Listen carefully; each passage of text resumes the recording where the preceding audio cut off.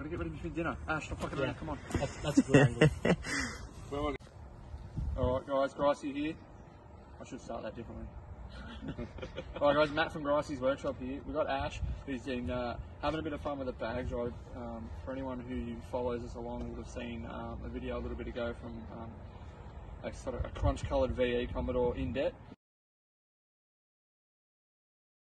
We've got his wife's car here, and she didn't want to be outdone on this one, and Ash has actually gone above and beyond to make sure we got this thing in the weeds, and check that out.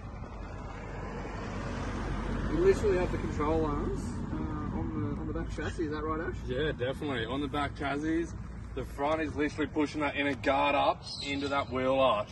There's literally not much more we can do to this girl. I did want her to sit a lot lower, but we've maxed it out. She's burning the grass with the exhaust and pushing the side skirts into the grass as well. And Mr. Brazier, he's already commented and said it better not be lowered in his car, so I feel like he'll be coming back in real soon to go high. Oh yeah, definitely. Yeah, I think he's a bit jealous.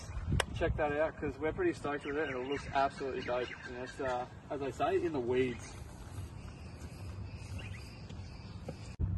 Righto guys, we're at the business end. Here's the man coming down the road himself. We're at the business end now guys. This is where the party's at. And we'll have a look at this in the back. Check it out. There's Mr. Brazier rocking up now.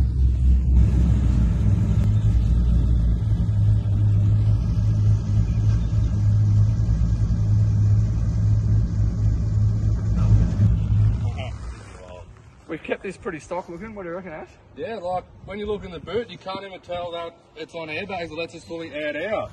So let's see where all the goodness is. So we've tried as best as we can to hide everything in the spare wheel well, with full access to everything as well. Easy to remove and look really neat. And I'll just fall. Bugger. Newy, what have we got going on here? Husband and wife rivalry. So she didn't want to let him have all the fun with airbags. So we got the wagon in. We're literally full on. Can just get my hands under there. I reckon it sits lower than in bed, to be honest. Woo!